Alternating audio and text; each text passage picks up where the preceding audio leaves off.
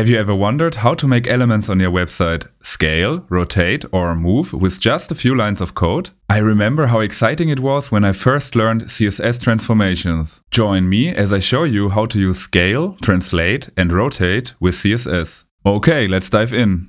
We start with a simple HTML page with a single image on it.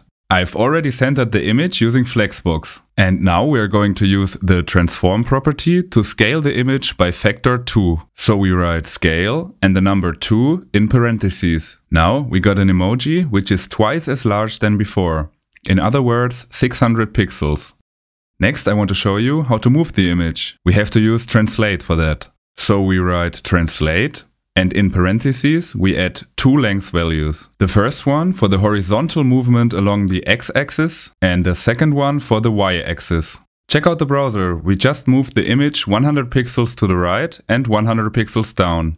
And to rotate the image, we have to write rotate and the number of degrees for the rotation inside the parentheses. Let's rotate the emoji by 180 degrees to flip it upside down.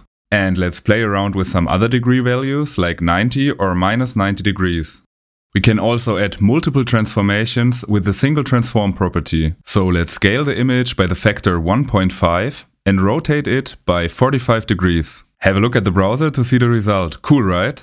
Let's do a little recap about what we have learned so far. With transform translate, we can move HTML elements. Transform scale changes the size of an HTML element, and transform rotate rotates the element by a specific number of degrees. Okay, we have reached the end of this video. Thank you for watching. I hope you liked it and learned a lot. To support my work, please hit the like button and subscribe to the channel so you don't miss any content about learning to code. Have a great day and happy learning!